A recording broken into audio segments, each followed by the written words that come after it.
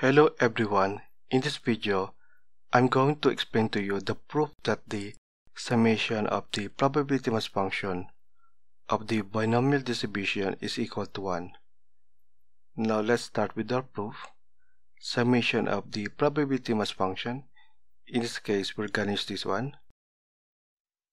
This is x from 0 to n, so we'll have here x is equal to 0 until n. Now for this term, 1 minus p raised to n minus x, we can factor it out into 1 minus p raised to n times 1 minus p raised to negative x, or 1 minus p raised to n over 1 minus p raised to x. Now, this 1 minus p raised to n is a constant, so we can move it out from this summation like this one. Then we're left with summation of n chooses x. Then this p raised to x and this 1 minus p raised to x can be combined together into like this, p over 1 minus p raised to x. Now we can simplify it using the Newton's binomial theorem, which is this one.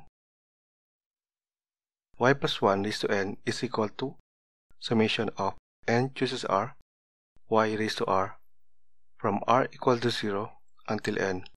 Now, if this theorem is unclear to you or you don't have any knowledge about this theorem, I have a video that shows how to prove this. You can check out the link in the description below that I have provided. Now, we can make this one summation to be same with this one so that we can replace this with a form like this without a summation that is easy to use. Now, let r in here to be equal to x, this one, and this y in here to be equal to this p over 1 minus p. Then the resulting expression for this one is this one, summation of n chooses x times p over 1 minus p raised to x, which is same with this one. This is x equals to 0 to n when we change this r into x. Now this one or this one is equal to y plus 1 is to n, and if we use this transformation, we'll get y, which is p over 1 minus p, will be this one, then plus 1 raised to n. So we can use this one in place of this summation. Then we have here is equal to 1 minus p raised to n times this one, which is p over 1 minus p plus 1 raised to n.